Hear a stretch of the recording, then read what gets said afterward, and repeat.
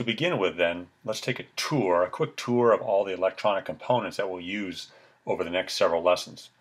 Electronic components always need power, a source of power to turn them on and make them do things. For this, we're just going to try to stick with a standard 9-volt battery as long as possible. Cheap, easy to find, and quite versatile here. The connectors are kind of awkward on the 9-volt battery, so we have these 9-volt battery clips where you can see one end of them here will clip right onto the 9-volt battery, made to mate on there like that. And the other side, you're just left with the two wires. The red is positive, black is negative. That can be connected directly to your circuit. So this will sort of be our power supply for the circuits that we build. The next thing we have here is sort of a standard light bulb. As you might guess, if current is applied to go through these two terminals right here, the light bulb will light up. It's sort of screwed into a base like that for sort of ease of use here. But it's sort of a nice system together. It gets a light indicator depending on what a circuit's going to be doing.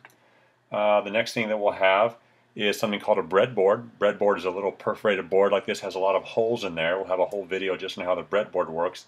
But in a nutshell, you can take any of the components that you have out, say like a resistor, which I'll talk about in a second, and just sort of stick right into the holes of the breadboard. So while the breadboard isn't really part of your circuit, it just holds the circuit together and makes for sort of easy assembly and changing. We'll have a buzzer, sort of a little black box here with two wires coming out of it. If these two wires are connected, say, across that 9-volt battery, this will buzz. It's fun to make electronic circuits buzz. This is another type of buzzer here that sort of makes a high-pitched beep. Same sort of thing here. You see two leads on the end of the buzzer right here. If sort of a voltage applied across these leads, this thing will sort of make a high-pitched squeal. Next thing we have is a funny-looking round disc like this.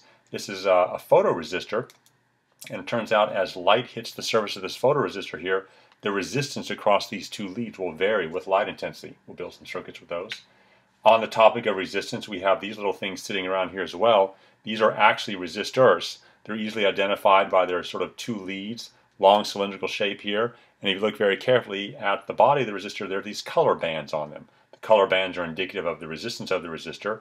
And what these do here is they just pure and simply impede the flow of electrical current. We'll talk all about resistors in a later video. We have these other little things called diodes here. Diodes look somewhat like resistors, but there's typically a solid color, and if you look very carefully at them, they have a solid band on one side. Diodes only like to pass current in one direction. These are like a one-dimensional valve for a current. We'll talk about those.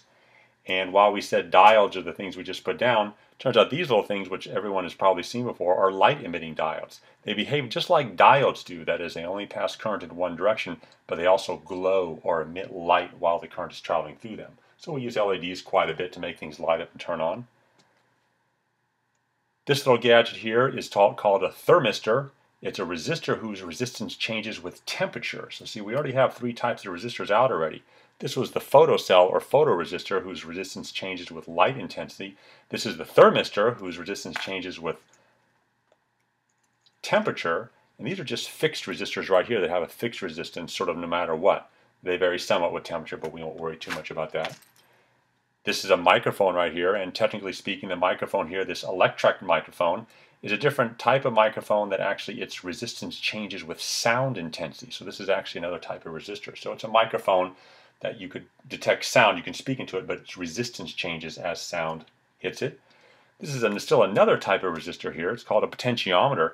Its resistance changes when you turn this knob right here. So this knob changes, and as you do that, the resistance will change across these leads here. We'll have some things to do with potentiometers.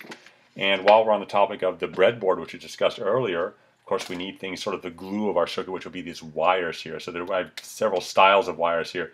These are kind of nice because they have the metal connector on the end. They have these little rubber things here that you can grab with your hands and put right into the breadboard. They're very comfortable and nice to use, and when they're in, they sort of insulate each other from close by connections. But you can also get yourself sort of a spool of this wire here. I'd recommend 22 gauge wire because that's the kind that fits directly into the breadboards here.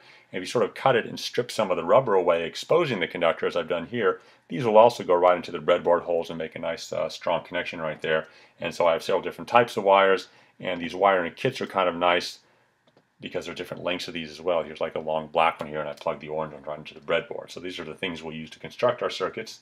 It's also very convenient to have these little hook leads right here for quick connections here. When you sort of press these with your thumb, you can see a little hook comes out on that side here, and so you can just grab the end of a component like a resistor like that and make sort of a secure temporary connection for quick testing or setup, which is the kind of thing we'll try to do in these videos here. And last but not least, we'll have a lot to say about our trusty old voltmeter right here. Now, voltmeters can run anywhere between $5 and $100 here. You don't need anything expensive to get started in electronics. This is one I bought at Harbor Freight Tools for about $5. Home Depot and Walmart sell similar things here. We'll have a whole video all about the meter, but it allows us to measure things like voltage and current very easily. So we'll definitely need a meter, and we definitely want to learn how the meter works. So with that, there's the tour of the electronic equipment we'll be using throughout.